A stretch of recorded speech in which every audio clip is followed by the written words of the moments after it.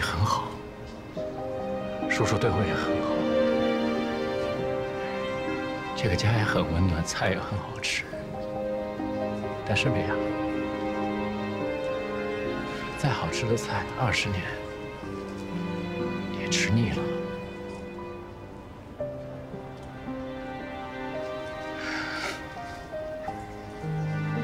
我现在把它还给你。 因为我觉得我配不上他，找个值得的人。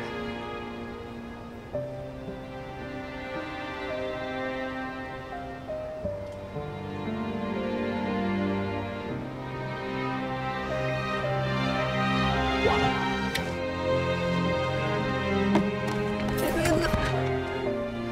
这是分手啊？什么情况？ 我不要跟你分手。那昨天你还去机场接我的，我不要跟你分手。我做不好，我可以改，我改。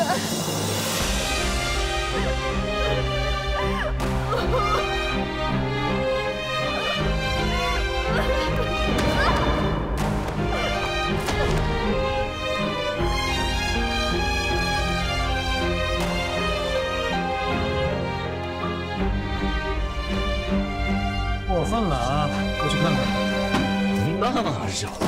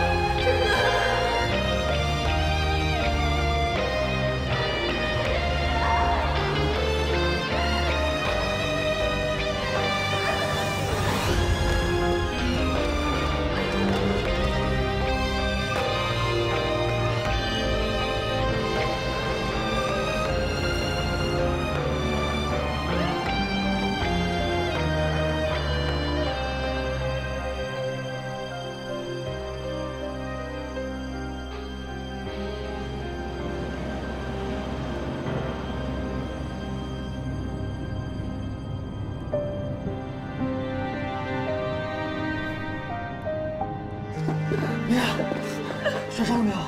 来起来，你没事吧？伤了没有？你疯了，追汽车啊！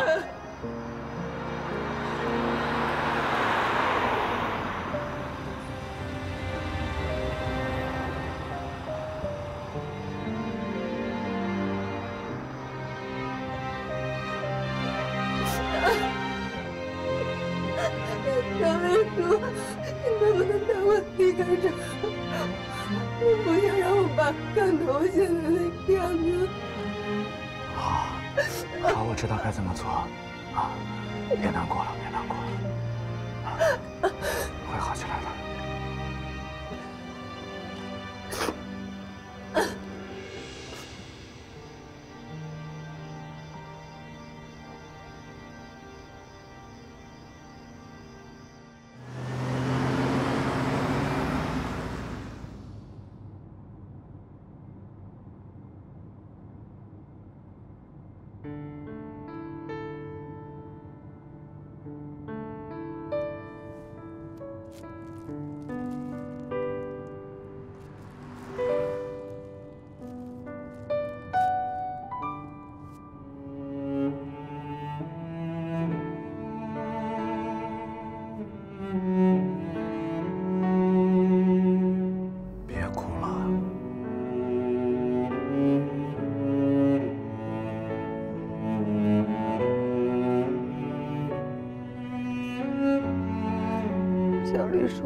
能带我去芳华国际闭嘴要701吗？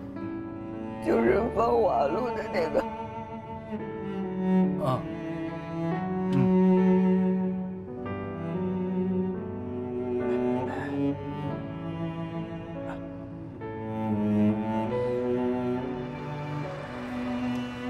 我的青春岁月，我们所有滚烫的誓言，一直以来我所坚持的信念，在趁着离去的那一瞬间，被他呼啸而去的车一并带走了。那一刻，世界上所有的灯都被关上了，我失去了我所有的感官与知觉，我毫无方向，毫无头绪。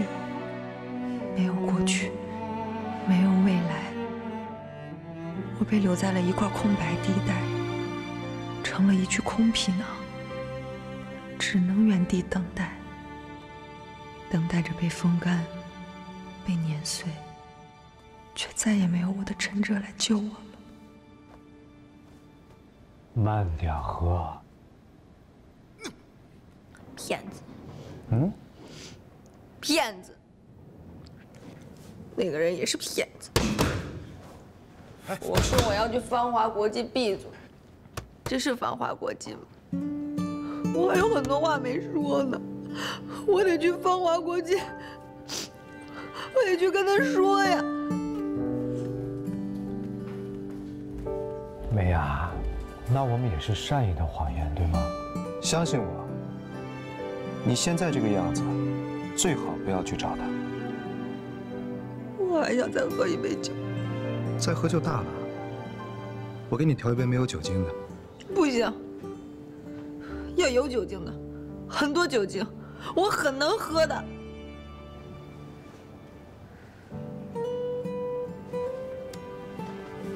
拜托了，杨丽茹。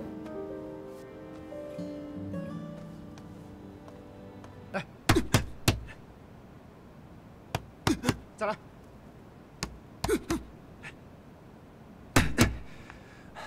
好，谢了，今天到这儿吧。啊，小李说，我们现在在哪？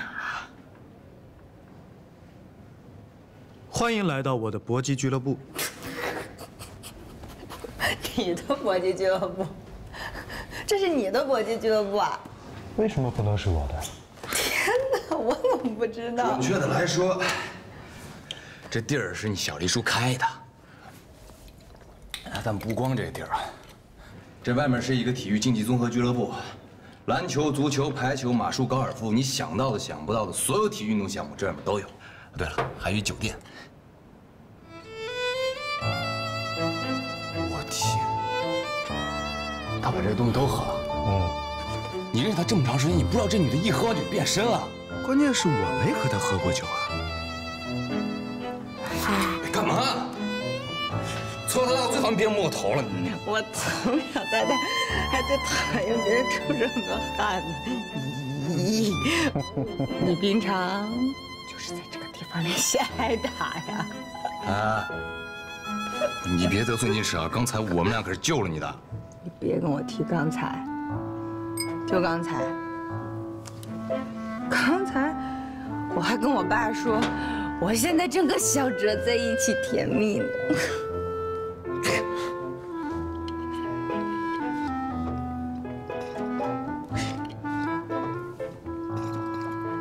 要我说，你真的没必要为那么一个男人在那儿伤心难过，纯属浪费生命。你懂什么是生命吗？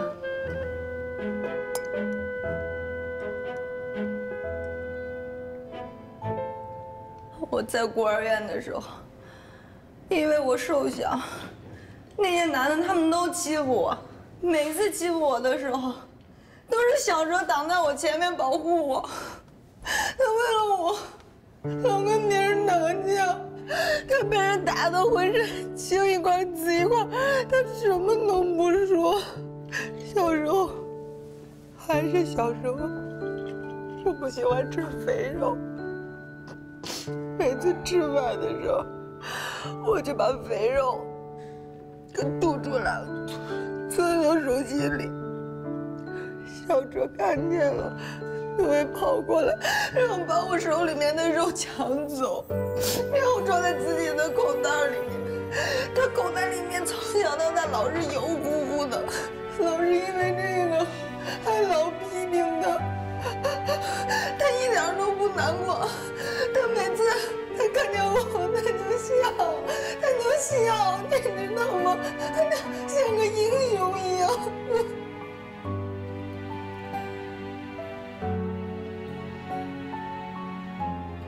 那天下了好大的雨，好大的雨。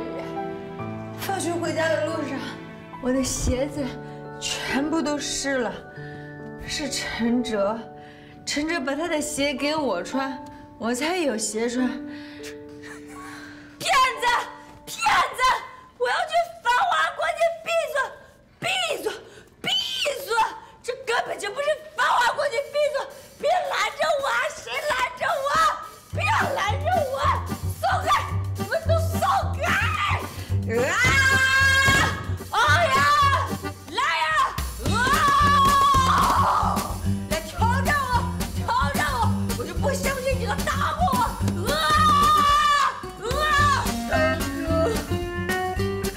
我爱你，我不能跟你分手。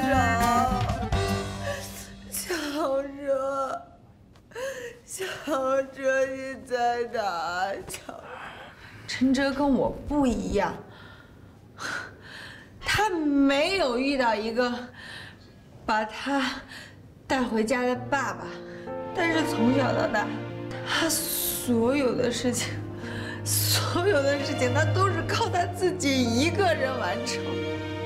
如果你爱我，你会来找我，你会知道我快要不能活。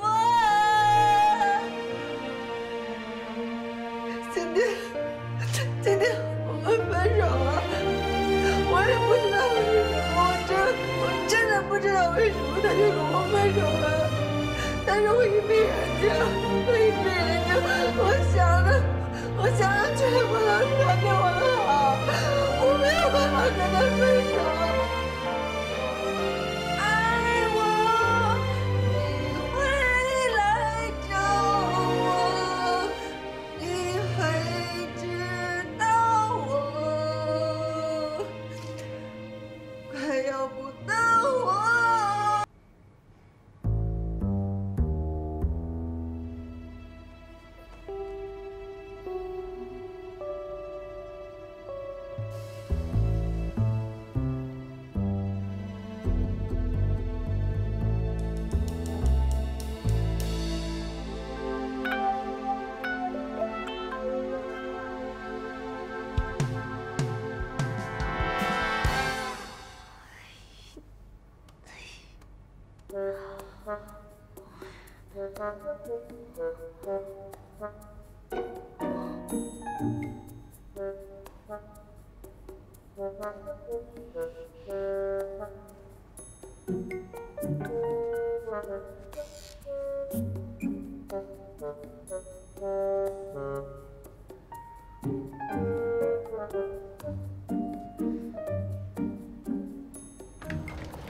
醒了。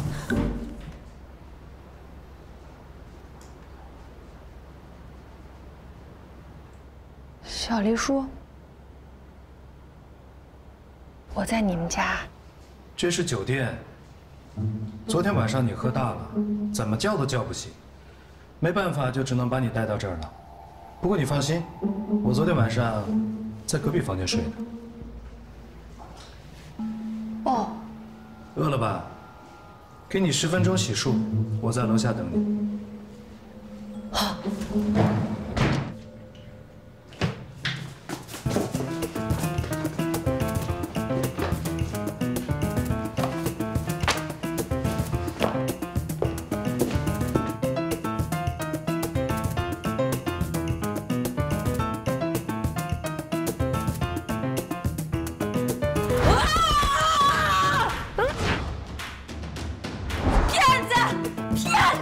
这根本就不是繁华国际闭嘴！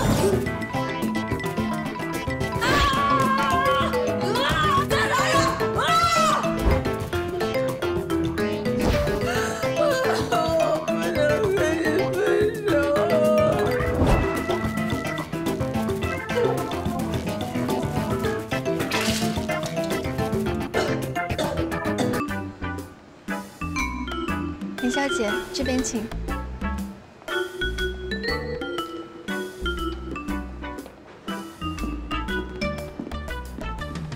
陈小姐，请坐。谢谢。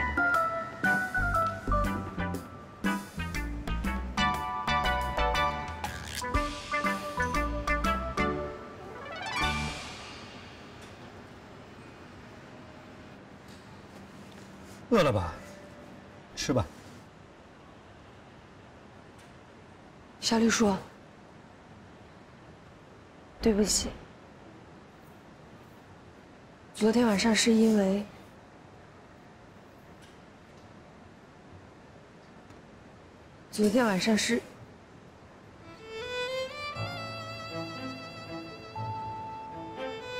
你懂的，再加上我喝了那么多酒，所以就没有控制好我自己的情绪。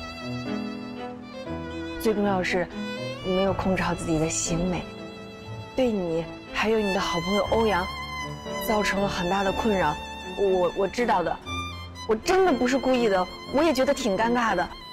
我以后一定不会再这样。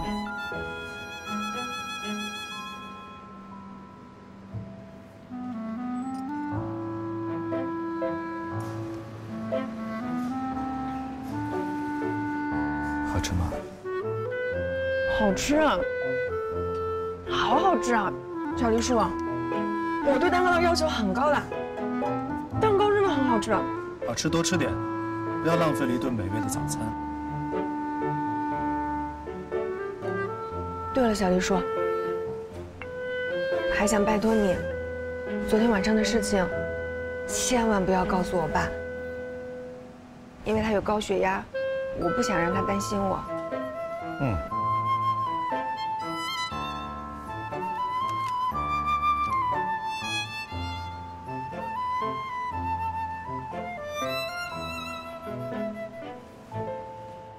是不是在想，昨天一晚上都没有回家，而你爸爸一条短信没有给你发，一个电话都没有给你打？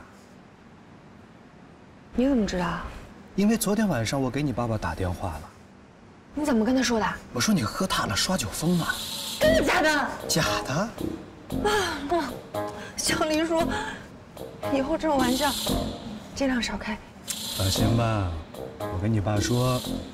我邀请你和陈哲来我的俱乐部玩，太晚了，就留你们在这住了。不过我特地说明白了，你和陈哲一人一间房，可以吗？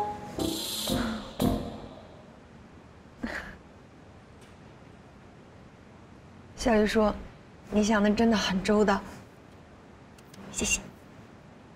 不客气。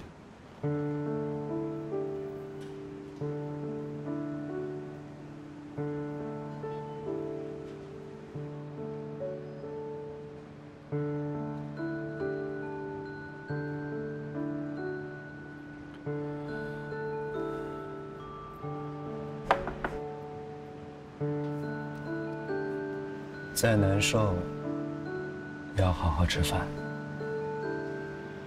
你这个状态对身体可不好。收拾好心情，把饭吃好，一会儿我就带你去找陈哲。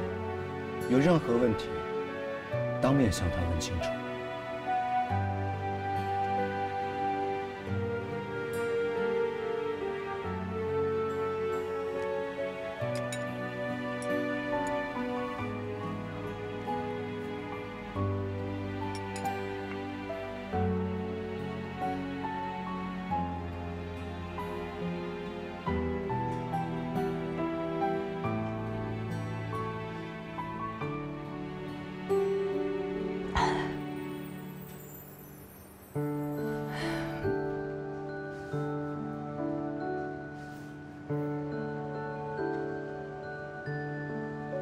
董哲，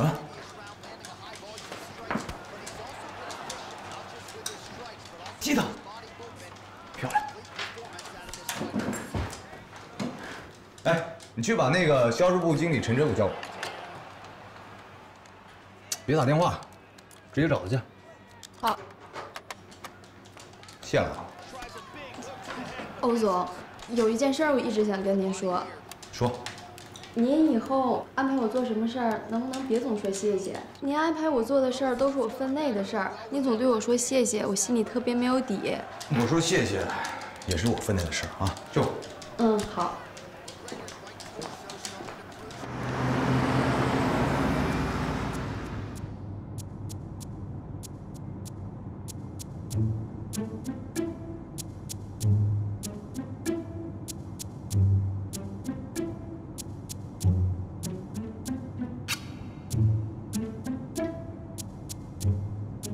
小黎叔，刚才的酒店是你的？对啊，那里面的一切都是你的？没错。那咱们刚才路过的那个高尔夫球场、马术俱乐部，不会也是你的吧？猜对了，这些全部都是我的。难怪呢，我对上了。对上了？对上什么？嗨，以前呀，我看你的那个老店，老是奇奇怪怪的。我还在想，怎么店面那么老，里面的服务还有配套设施全部都是5星级的。我还替你担心呢，你那菜价那么便宜，怎么才能回本啊？唉，这回我算明白了。但也挺奇怪的，你为什么要这样啊？想知道吗？嗯。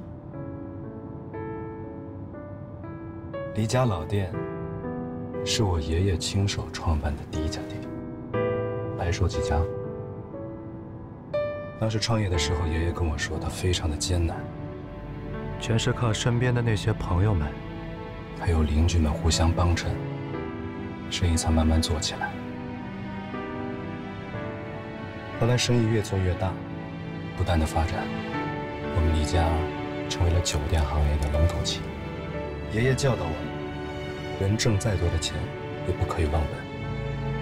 我们要把挣来的钱回馈于社会，去帮助那些需要我们帮助的人。所以呢，你看到的黎家老店，就是5星级的标配，最亲民的消费，明白吗？天哪，给你爷爷点赞！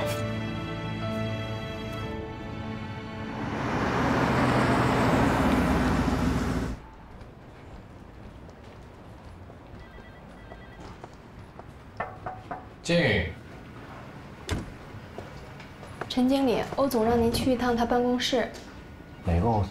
欧阳，小欧总。哦，谢谢，我马上去。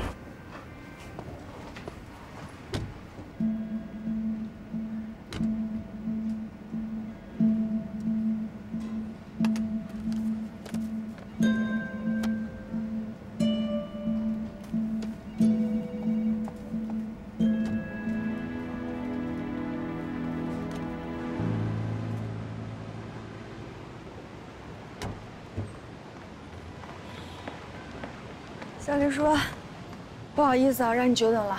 这是给你买的咖啡。我有分。嗯，谢谢。上车吧。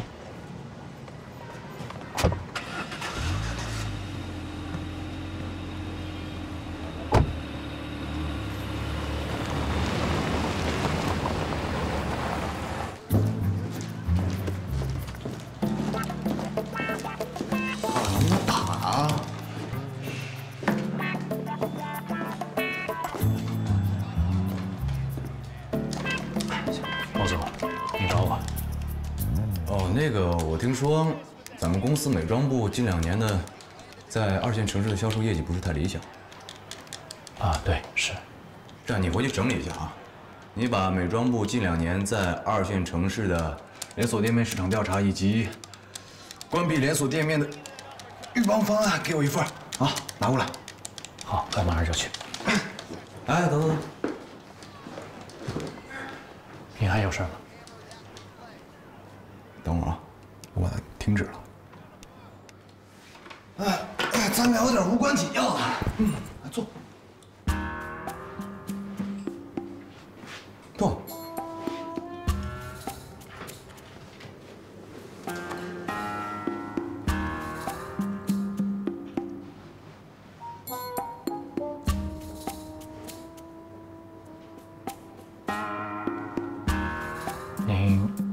您有事儿吗？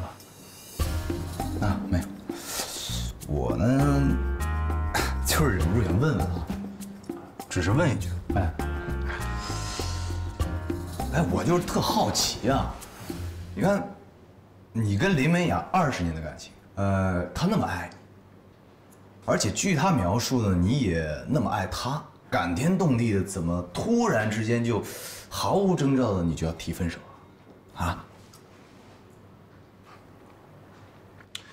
欧总，这个恐怕是我个人的情感问题，在您面前不值一提。有外遇了？哎，要我说啊，其实我觉得林美雅这个人啊，其实长得也并不难看，还挺善良的，性格方面嘛也没有什么太大的缺点啊，除了有点二啊。但是我觉得呢，这个也不是什么有伤大雅的事儿，无非就是穷一点啊。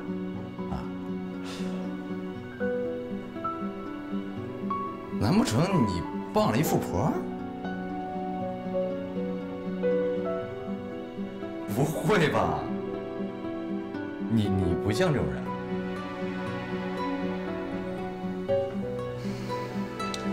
欧总，我跟林美雅分手这事儿，您是怎么知道的？你去问林美雅知道。哎，不过她还记不记得，我就不确定了。啊，还有，别的咱们不说，我觉得你那分手的方式，我真的是挺看不惯，挺烦的。啊，男人把女孩往地上一推，自个儿开车跑，太不爷们了吧？啊？您说的对，谢谢您的关心。哎，你别这样，我真的不是在关心你啊，我挺烦你的，所以你千万不用谢我。行了，你走啊。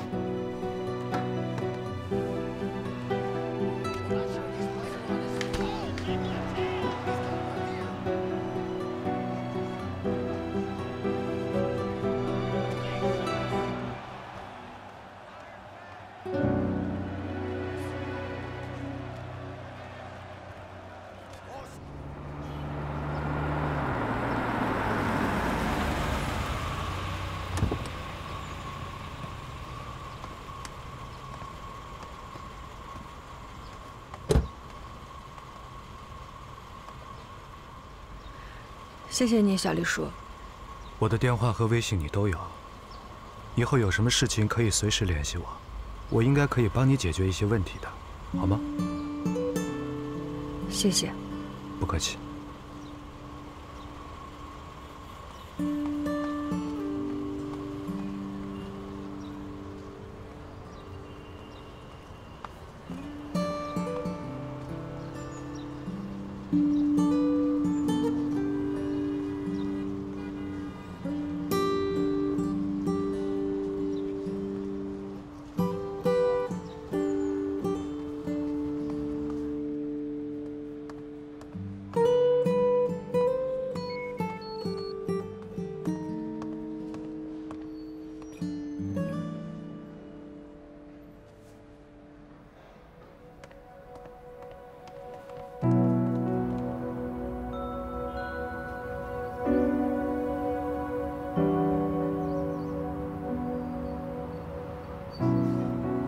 我给你买了你最喜欢喝的咖啡。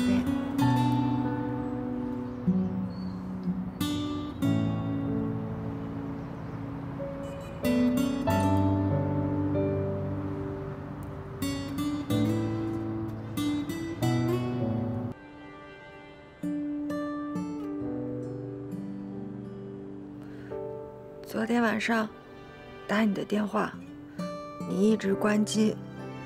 今天你虽然开机了，但是你一直不接我电话，给你发微信，你也不回我，我只能来找你了。不过你放心，我没想打扰你，我没有打算进你的办公室，我不会让你的同事看见我的。我原本就是打算躲在一个别人看不见我的地方等你。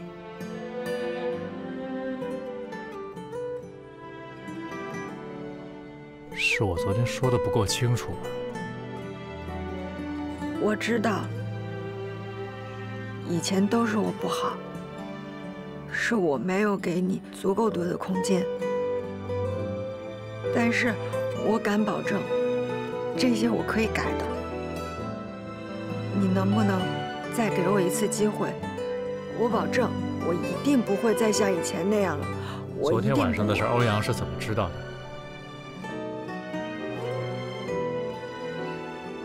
问你话呢，欧阳是怎么知道的？昨天晚上，我追你车的时候摔倒，欧阳和小黎叔他们来扶我，我当时状态不是很好，我又不想让我爸看见，我就让他们带我离开。我是想让他们带我去找你的，但是他们带我去了一个搏击俱乐部。咱们俩的事儿就是咱们俩的事儿，咱们俩自己解决不行吗？你为什么要把我们的事说给欧阳听呢？欧阳是谁啊？他是我的老板，我要给他打工的。你这个样子，你跑去跟他说这些，你让我怎么干啊？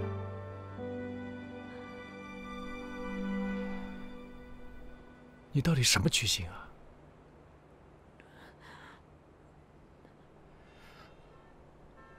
真的，我不想知道你们之间说了什么了。我不想跟你这种没脑子的女人在一起。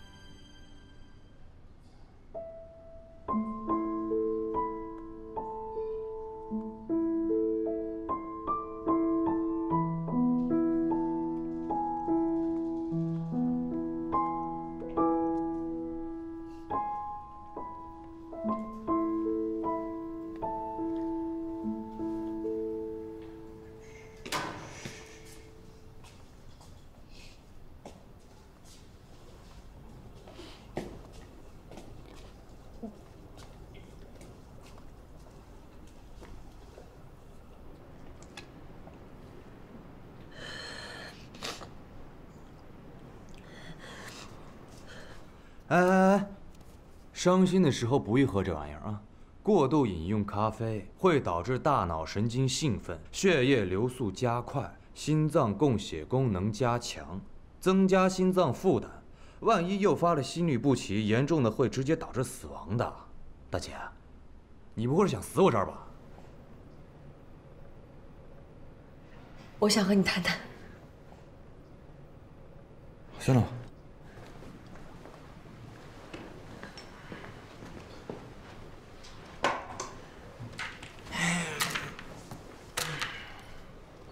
说。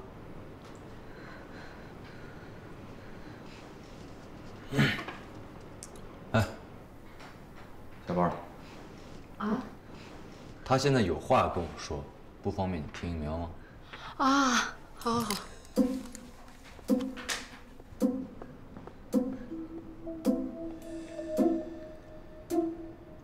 现在可以说了吗？首先，我要谢谢你昨天帮我亲自，我要跟你道歉。昨天晚上我完全给你带来困扰了，但是你为什么要把我完全跟你说的话跟真诚说？你为什么要数落真诚？我跟他分手都是我的错，跟他没关系，是我做事情做的不好，没有分寸。你说他干嘛呀？我昨天晚上我醉了，我自己说的是我自己都不知道。你来找陈叔，我原本是想求他原谅我的，但是他说他不想跟一个没有脑子的女人在一起。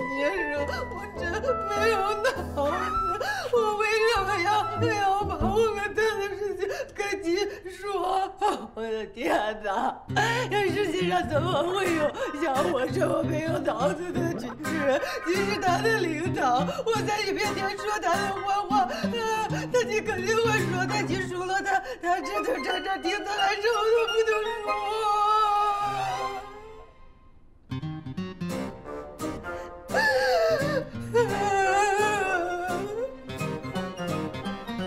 哎，李明雅，你这女人，我觉得不只是没脑子，你还缺心眼儿，眼里没谱，神经缺弦，大脑缺氧，你彻底废了。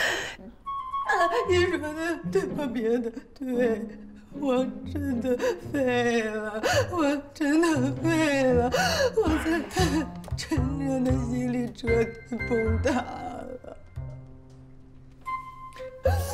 我求你了，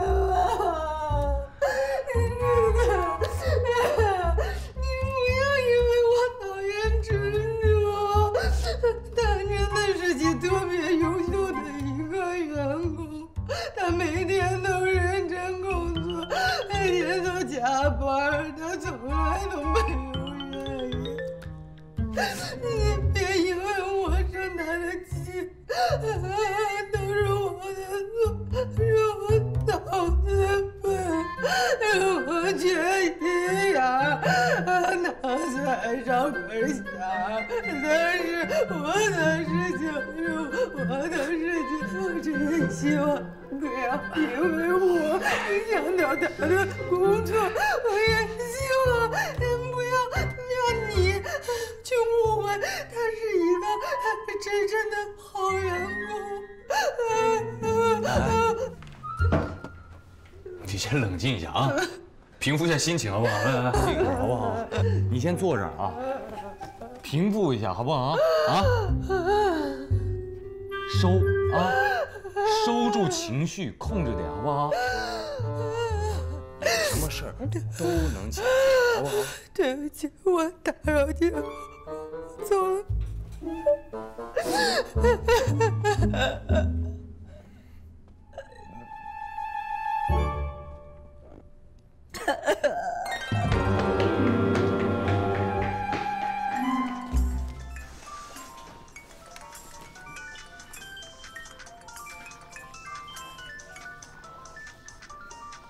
喂，喂，妈，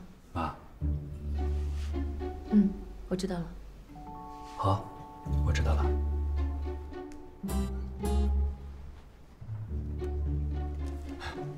怎么，我未来姐夫找我有事儿啊？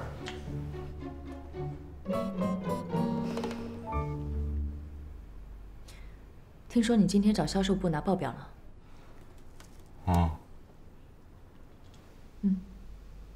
好好看，晚上见。晚上见。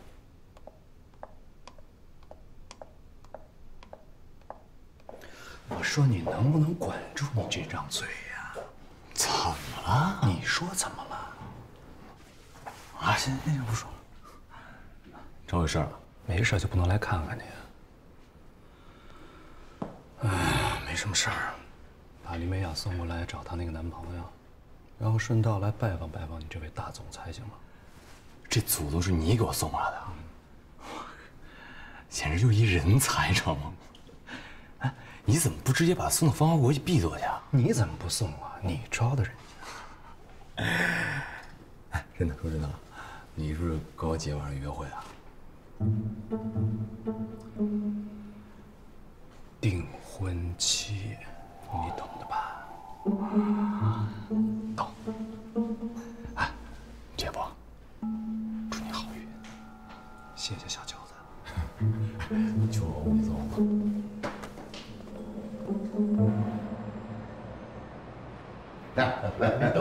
来，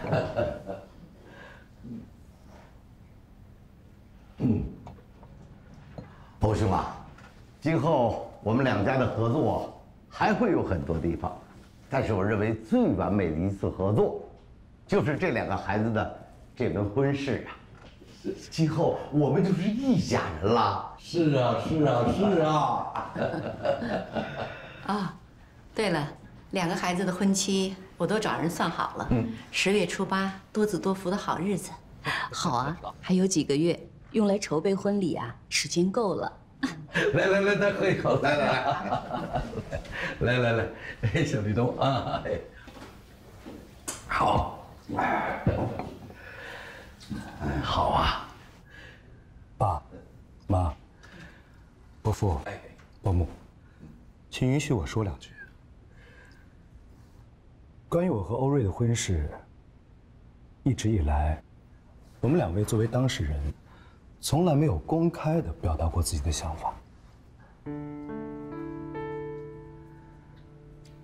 我相信双方父母都看得出来，我和欧瑞之间，并没有那种男女之间过多的情感表达。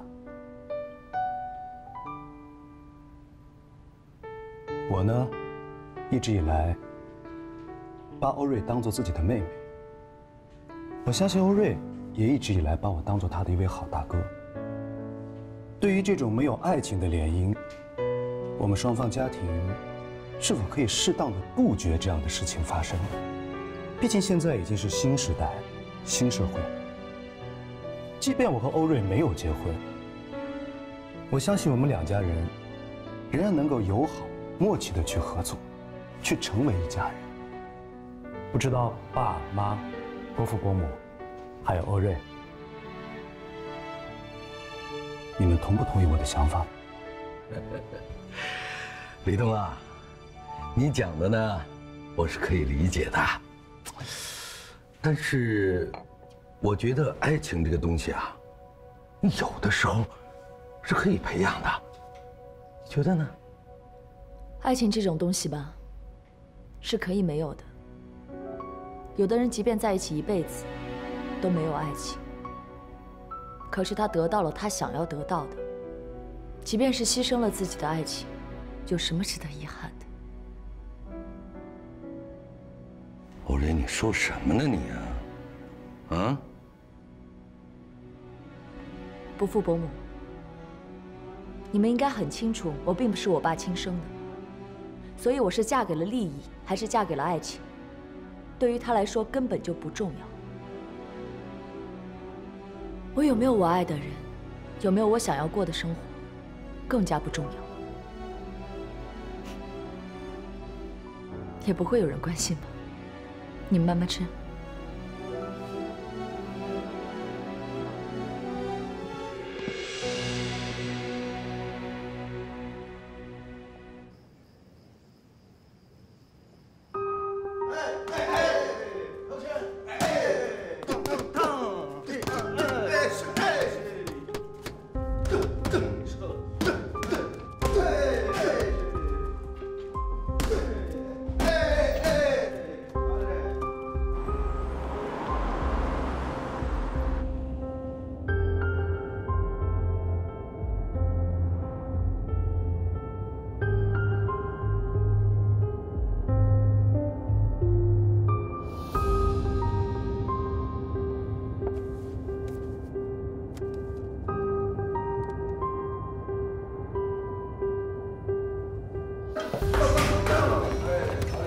博洋，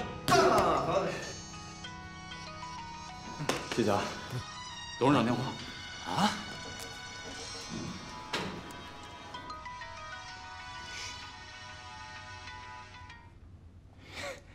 爸，你忙什么呢？我在办公室呢。还没下班呢，我过去看看你啊。啊？好好，那我们一会儿见啊。完了，我得赶在我爸之前到公司。走。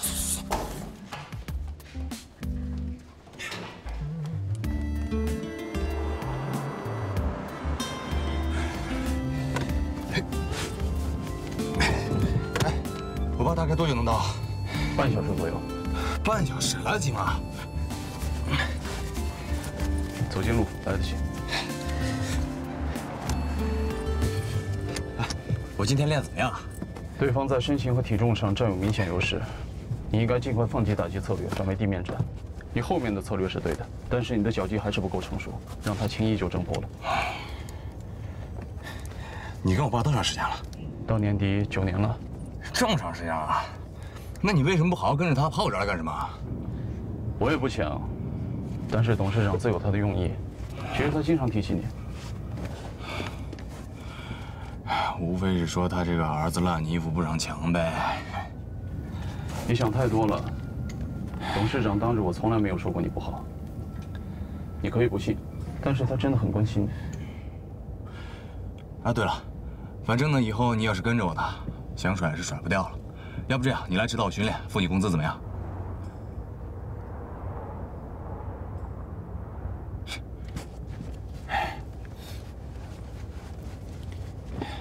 快点啊！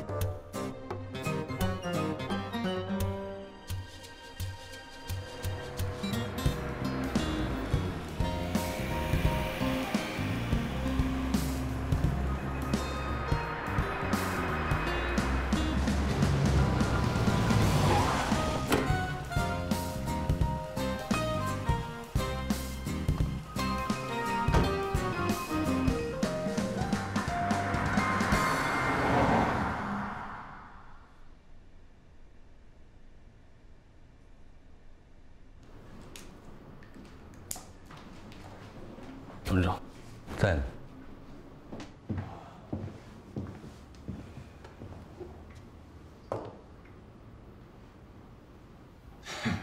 爸，我正按照你的要求查看这个关于2线城市连锁店面的一些情况。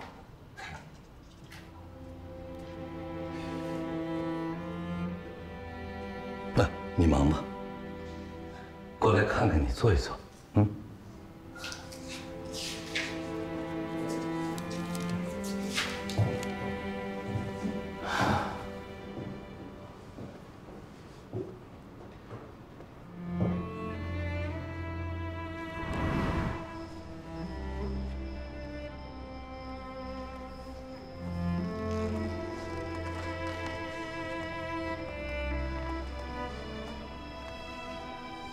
跟我说实话，我还要多长时间？这个我不敢断言，多则1-2年，少则1、2个月，总之一定要心情愉悦。我的建议是，不妨放下工作，带着夫人去世界各地走一走，这样或许会有帮助。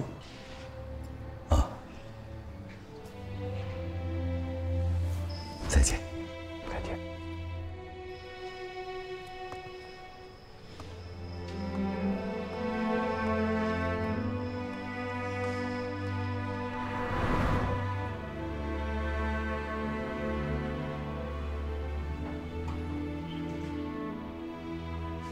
爸，你是不是饭吃的不开心啊？可能是我年纪大了，有时候会觉得有点孤独。有句话叫“父母在，人生尚有来处；父母去，人生只剩归途。”爸爸时常自省，是不是年轻的时候做错了一些事情，所以老天在惩罚我，让我在人生剩下的归途中显得那么的形单影只。你妈成天酗酒，你姐对我是越来越客气，你根本就不着家，似乎所有的人都在躲着我。家冷得像个冰窖啊！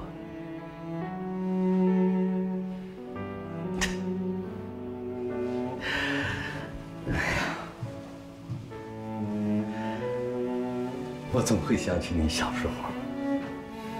那时候，我工作时常回来的很晚，可是你呢，总是偷偷地跑到我房间里来，摸摸我的头，摸摸我的手，总是担心我是不是发烧了。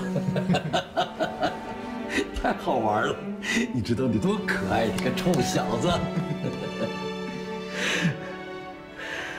爸，你没事吧？总是没有时间陪你，总是忙着赚钱，忙着应酬。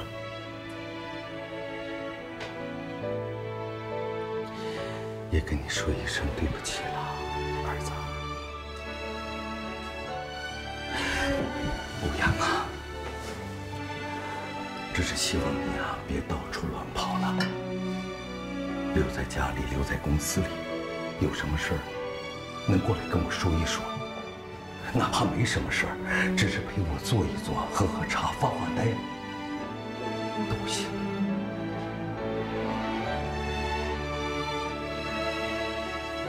我以后能指望的人只有你，只有你呀，小子。爸，以前都是我不懂事，总是跟你对着干。以后我不乱跑，公司的事呢，我也会学着去做，好不好？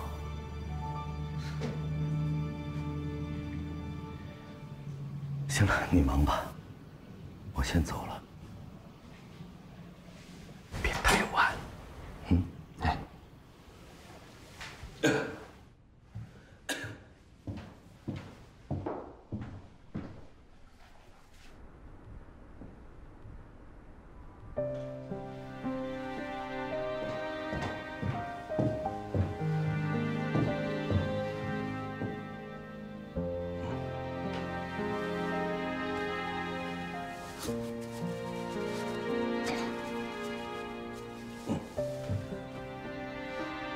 我走了。爸。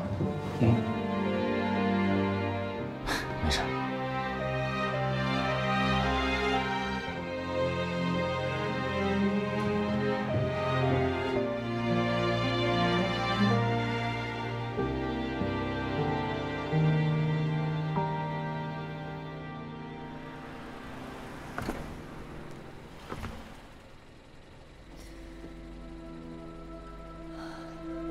我觉得爱情这个东西啊，有的时候是可以培养的。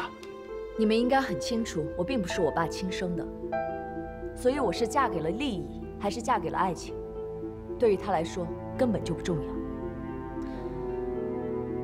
我有没有我爱的人，有没有我想要过的生活，更加不重要。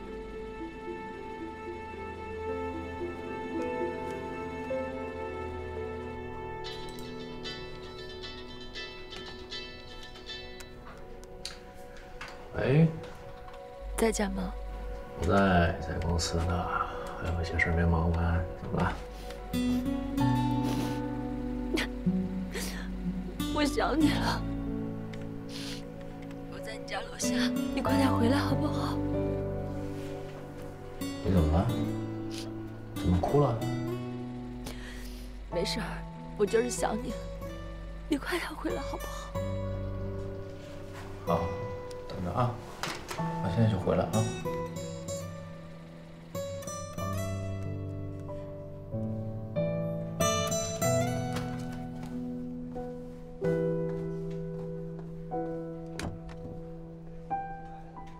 小波啊，给我收拾下房间啊。哦，好。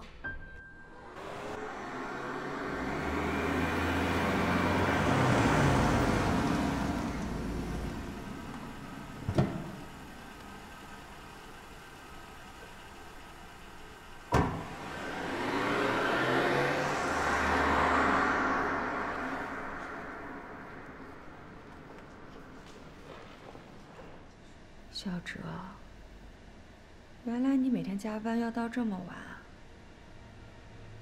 太辛苦了。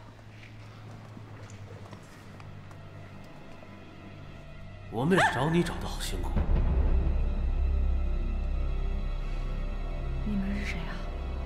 我是谁？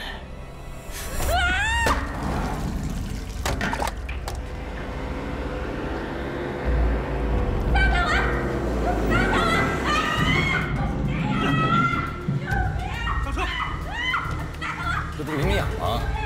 怎么办？走。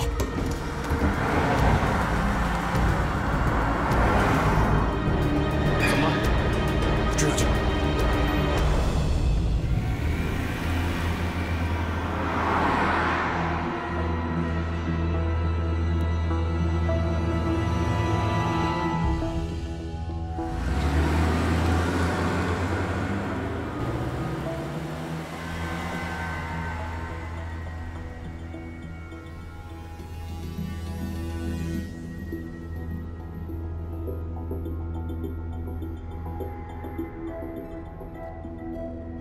你们到底是什么人啊？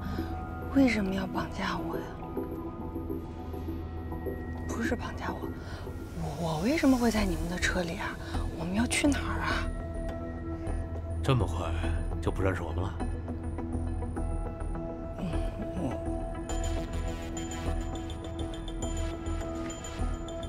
我能用一下我的手机打个电话？爸，你还想报警啊你？ 我没想报警，我就说给我爸打个电话嘛。打什么电话？给我老实待着！我真的不认识你们，你们肯定是绑错人了吧？不是抓错人了，我确实不认识你们。我平常我也没得罪什么人。换了身行头就不是你了，当我瞎呀？不是，我是林美雅，你们真的要抓的是我吗？你们肯定是认错人了。 把我放了吧，行吗，大哥？好不好？你给我老实点！我超车！抓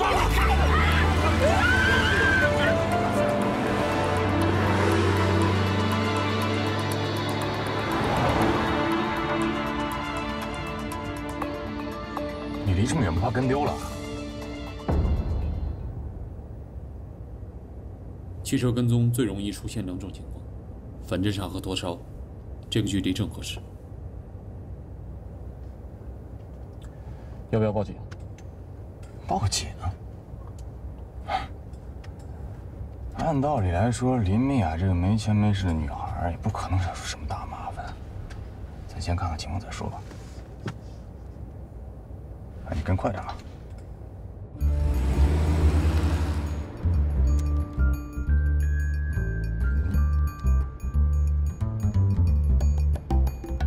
林美雅，信儿也该发，胡多少呢？身份证都伪造了。我早就说了，我叫林美雅，我根本就听不懂你说的是什么。我不知道你们要找谁，那我肯定不是你们要找的那个人。多少呢？你也忒不要脸了，找打是不是？哟，还敢跟我躲？那你打我，我能不躲吗？打你怎么了？打你怎么了？打你就打你了！别打了！走啊，人马上就到了。又多嘴了。给我老实点啊！到底看我怎么收拾！看什么看？这还不行吗？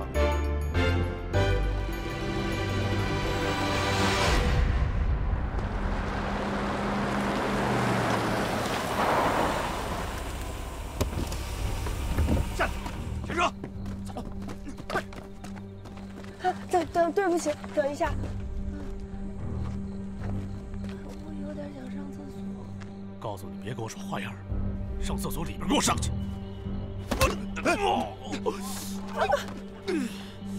臭婊子！你给我等着，带去！走，快走！走！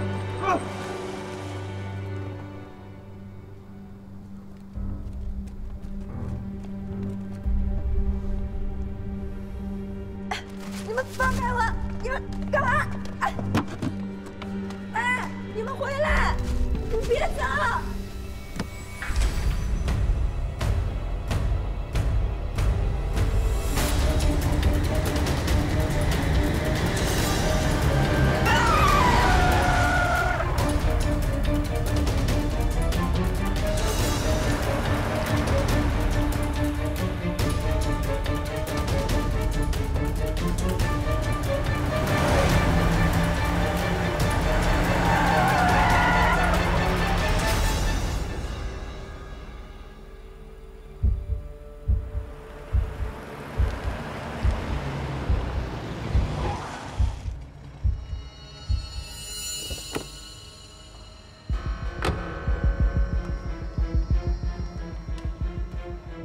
怎么样，刺激吧？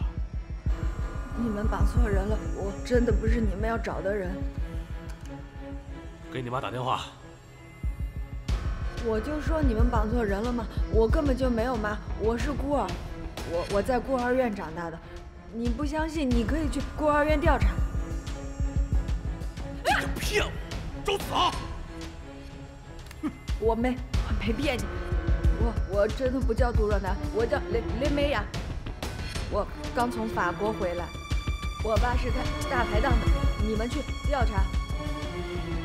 林美雅，孤儿，那你爸怎么回事？我告诉你，别以为你说两句谎话，欠我那100万就可以不还。你冷静，我没骗你，我是我养父从孤儿院把我领养长大的，我不叫杜若楠，我没骗你，还骗我是吗？看你长得白白净净的，满嘴都是谎话，我看不看脸颜色看看，也是不长记性了。把这衣服给我扒！哎，别来！喂！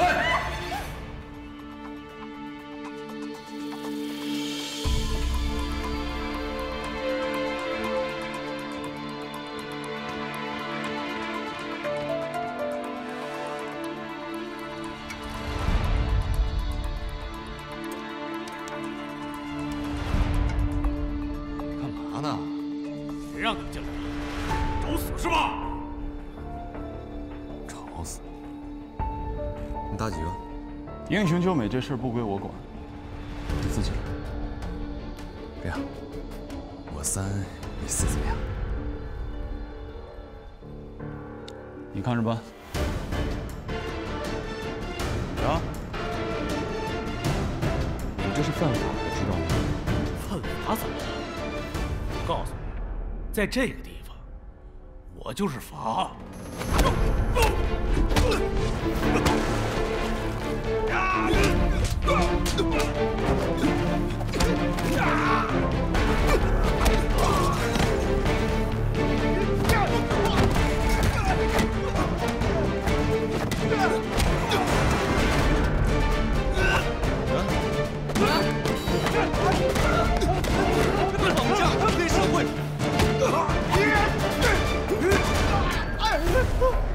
哎，收工了。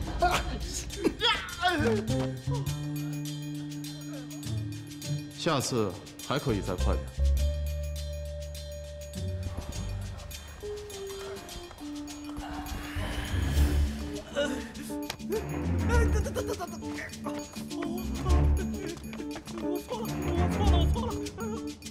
老实点。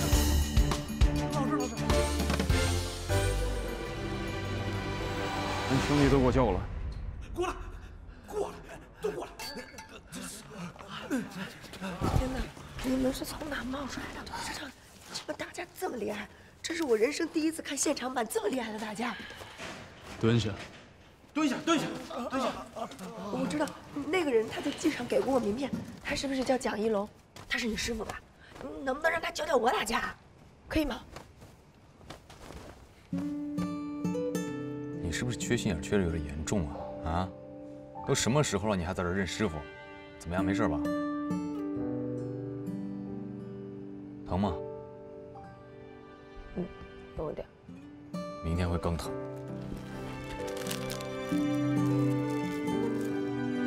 别动！别动！我一直以为你打架是一个小菜包，没想到你打架这么厉害。就这几个小喽啰，再来10个都不是问题。谢谢。哎，你干嘛去啊？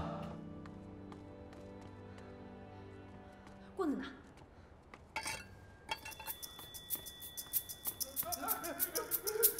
刚才是你们谁吓唬我？谁敢打我一嘴？我打死你们！现在知道，刚才我告诉你们，你们绑错人了啊！我打你们，你们信不信？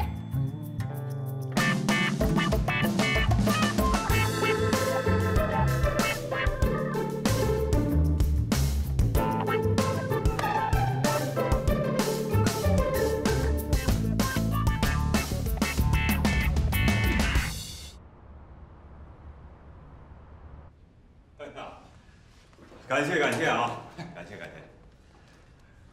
这帮人啊都有前科，专门替别人讨债的。我们已经盯了他们很久了。这次啊，多亏了你们大力协助啊！蒋一龙，当年的全国自由搏击冠军，再次感谢你。不客气，这都是我们应该做的。来，坐吧。你看啊，这个证件的真实性啊，我们已经证实过了。 也联系到了林美雅的父亲，那过一会儿呢，你们签个字就可以走了。这帮人找的这个女孩叫杜若楠，跟林美雅长得很像，